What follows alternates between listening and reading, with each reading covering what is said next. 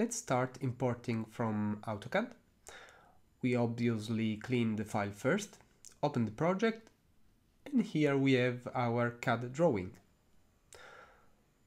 The first issue is that the viewport is very slow, and the reason is that there are a huge number of objects in the scene, something that Cinema 4D doesn't like at all. We therefore have to fix this. Select all objects and use Connect plus Delete.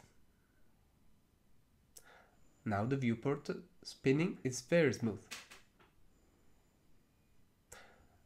Now we are going to split all the components: plans, elevation and section.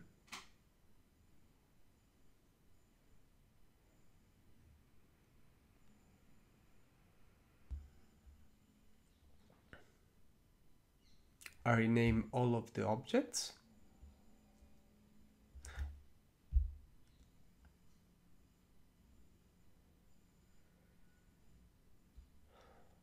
And then I position all the plants on top of the other with the help of the snap tool.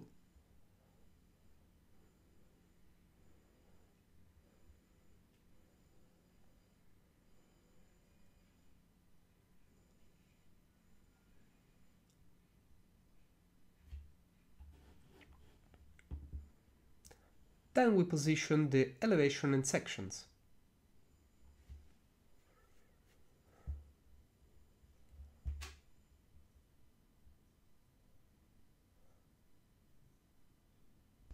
We move our drawing to the center of the scene, and we are done.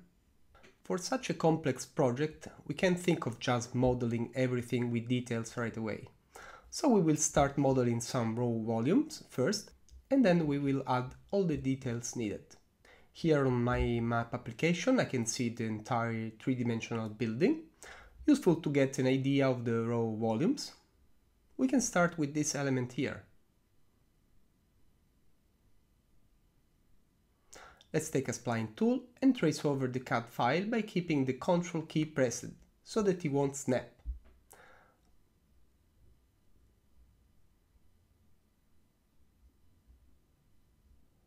Select the Spline Arc tool to add some curves to our spline.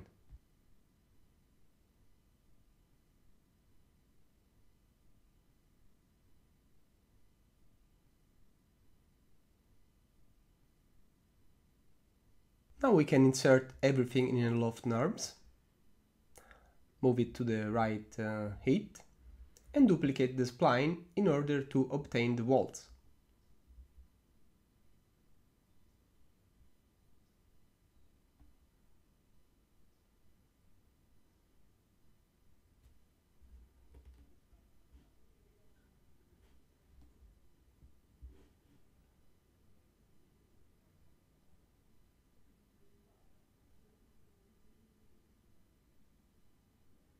Adjust the subdivision of spline and loft NURBS, and then select Loop option to close the top of the volume.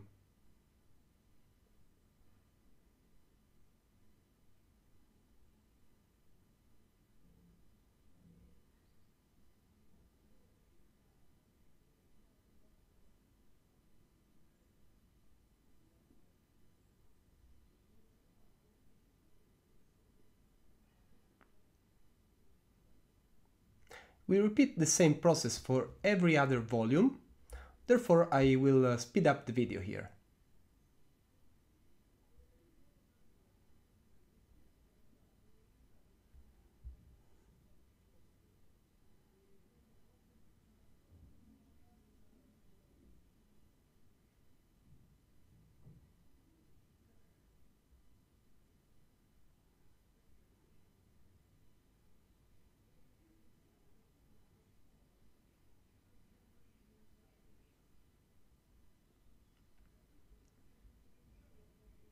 Here is another object.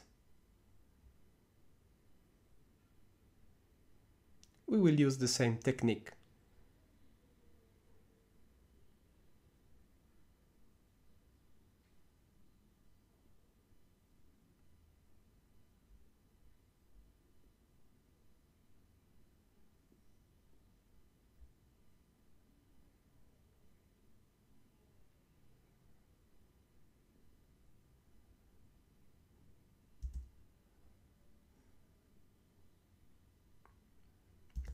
This volume is a bit trickier as the faces are not planar. Therefore, same process as before, but we will also deform the splines in order to obtain the needed inclination.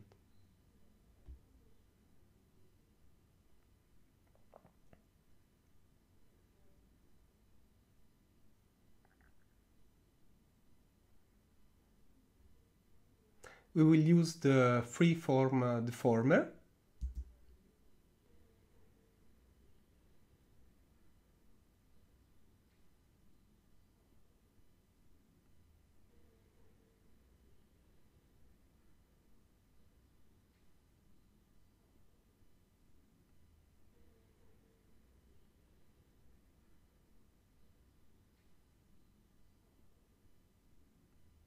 And then use the current state to object command. Then proceed like before with the spline arc tool.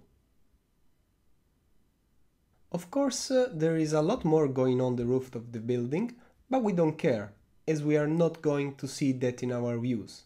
And here are our raw volumes.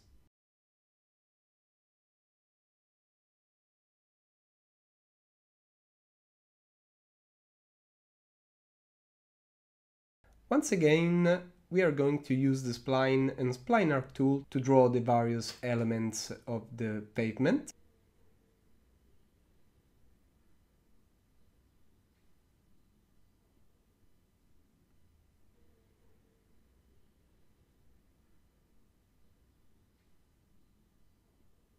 Now select the spline and then choose the command outline to create an offset of the spline. Continue like this to draw all the other elements. Once we have all our spline, we can insert them in a loft NURBS.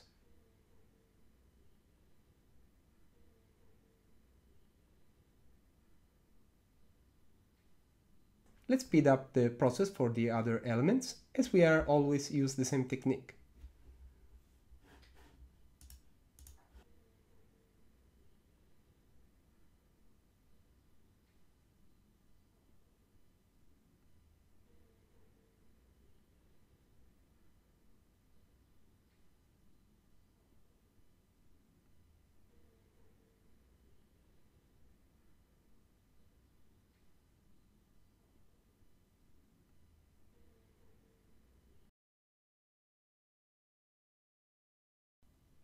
Now we have a decent prototype of our model. At this stage I always like to add some basic shaders, either using Cinema 4D materials or Vray materials, just to get an idea of what is going on. Here I added the concrete material.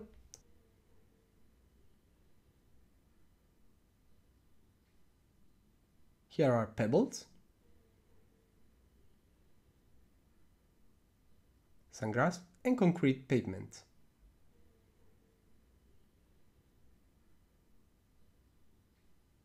Before moving on with all the details, we are going to optimize our geometry. First, let's make the loft NURBS editable. Select all faces and invert normals if needed. Use the untriangulate tool with create and guns option activated to clean up the unneeded polygons. Now we fix a couple issues with the polygon pen tool. Click on the line and drag over the next one. Let's add some cuts with the knife tool here. And now let's close the end of the volume with close polygon hole. Now the mesh looks clean, but if we activate point mode, we can see that there are many unnecessary points. We can fix this easily by using the mesh check-in tab and select the first two options. Click on the arrow and delete. Now the mesh is pretty much clean. We just add a couple more cuts with the knife tool and we are done.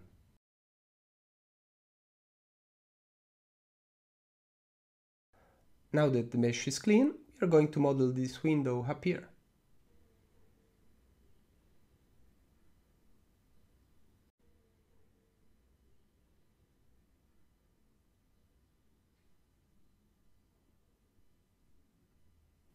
Use the loop cut tool to add a few cuts here and here. Let's look at the plan to see where the window starts.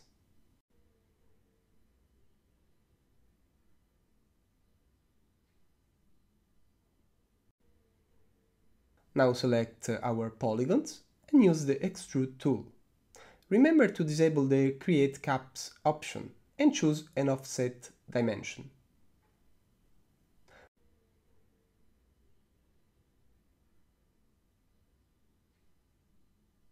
Select the line and choose the Slide tool to move the line over here.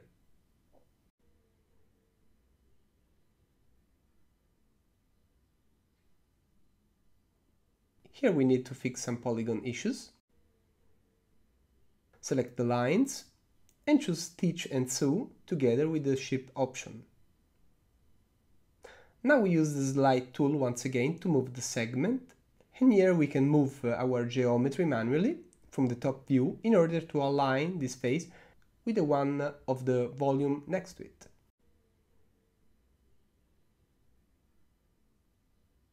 Select the faces of the window and use the split command in order to separate our glass surface from the rest of the mesh. We will use a similar technique also to obtain all the other windows, so we can speed up the video.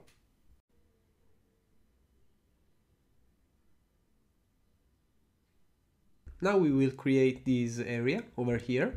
Select the face and use the Insert tool, formerly known as Extrude Inner. Now that we have our offset, we can give a bit of extrusion. Now we can add these other details here around the pillars. We could use the boolean, but I prefer to use another technique. We are going to add a cut here, and then we use the plane cut tool with 6 cuts with the necessary spacing, using the free mode in order to add some perpendicular cuts. Select the intersection points, use the bevel tool with some subdivision, a negative minus 100% depth, and corner and gons activated.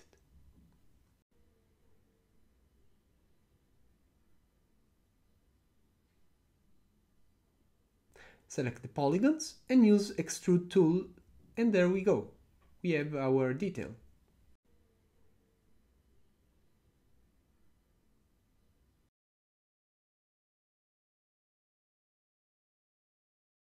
Let's move on and see a couple of more modeling details. This could be trickier to model because of the bevels between the cylinders. We could use a quad modeling technique, but in some cases it is easier using other techniques. Create our cylinders first and position them.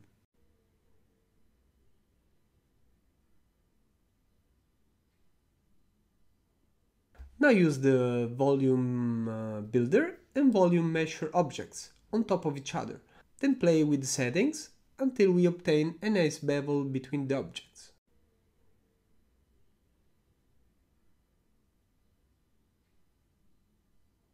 For the rest, you can just use traditional polygon modeling. So now we can speed up the process. If you wish to see the entire process, let us know and we can upload it on our YouTube channel. We created this part here, then the top and the base.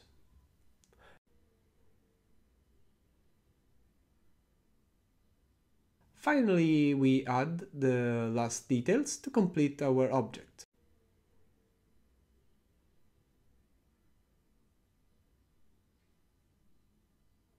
Small details like fire hydrant are important, and we have plenty of them in the scene, but large-scale details are just as important. I always try to model the building visible in the scene, so let's see our process. Start with Photoshop, select Camera Raw and correct the perspective.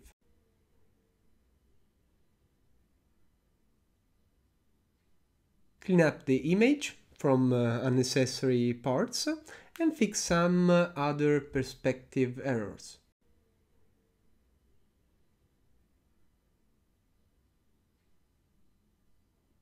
You can use this image as a texture on a plane in Cinema 4D. We can add some loop cuts horizontally and vertically.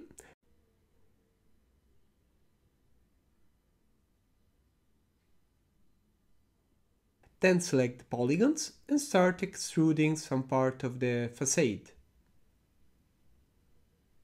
Repeat for all the other details. Now I will speed up the video. As we can see, we have a raw volume with some depth, so that it can catch the shadow much better than a single plane. Here is the finished object. Let's make a quick render test. Here I have also another building. As you can see, we have nice shadows going on, and it works really well. Of course, it is not super accurate, but it will be good enough. Let's take a look at the complete model using the override material. As you can see, no matter how close we look, we have always plenty of details, and the background buildings works very well.